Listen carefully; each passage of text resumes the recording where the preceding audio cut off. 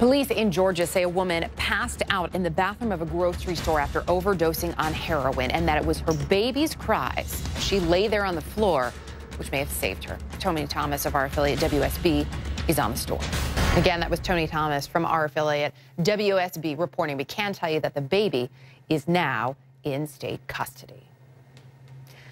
Now on some of the other news that hits home on this Monday, some experts now predicting the upcoming flu season will be a bad one, and the vaccine may not keep you protected.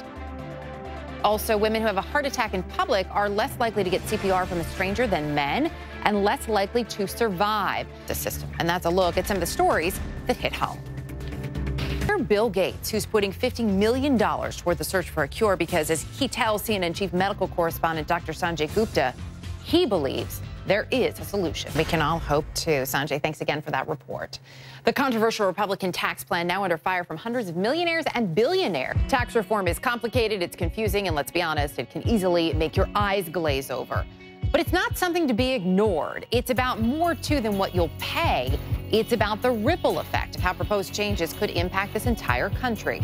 And now more than 400 millionaires and billionaires are weighing in, sending a letter to lawmakers with a very clear message. Dear Member of Congress, the letter reads, do not cut our taxes. We are deeply concerned that revenue loss would lead to deep cuts in critical services such as education, Medicare, and Medicaid, and would hamper our nation's ability to restore investments in our people and communities. Not millionaires, 540 billionaires in 2016. And in that same year, the Census Bureau reported more than 40 million people living in poverty. HLN continues with more news that hits home ahead.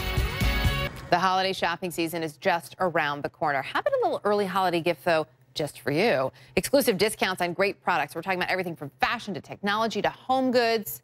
Just for HLN viewers, up to 60% off. More than half of Puerto Rico is still without power. The top commander leading the recovery effort, though, is planning to leave this week. CNN's Leila Santiago had exclusive access as he took one of his final tours of the island. Just a short time ago, Jean Casara sat down with Elizabeth Smart. So you sat down with her for this one-on-one interview. She doesn't give a lot of interviews. You know, she's done, I think, a really admirable job of maintaining her privacy, even when so many people wanted to know what had happened. Yeah.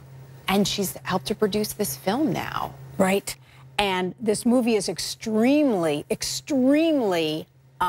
truthful, because it is exactly what I heard in court. And when I interviewed her minutes ago, she also talked about the library. Do you remember when law enforcement came, they were in the library? And she describes for me her thought process. And that's just, I mean, it just, so much of this really just blows your mind. And just, I go back to, again, how poised. And I mean, after everything that she has been through, even now so many years later, she also talked to you about the alcohol. And I don't think people realize this. But she very honestly talks in. But that was her age when all this happened, and she endured it for 9 months. It's just, it really is unthinkable. And now here she is. So what, again, as you point out, you were there every day in that trial. And now to watch this movie. Did anything, I mean, you mentioned you had forgotten some of the stuff. Did anything else really surprise you in watching the movie? Based on exactly the same way. Jean, it's fascinating. I really look forward to seeing the full interview. And we'll have it tonight on Primetime Justice, 8 o'clock Eastern. I will be watching. Thanks so much for joining us today on The Story. I'm Erica Hill. Stay tuned. Michaela is next. You're watching HLN, news that hits home.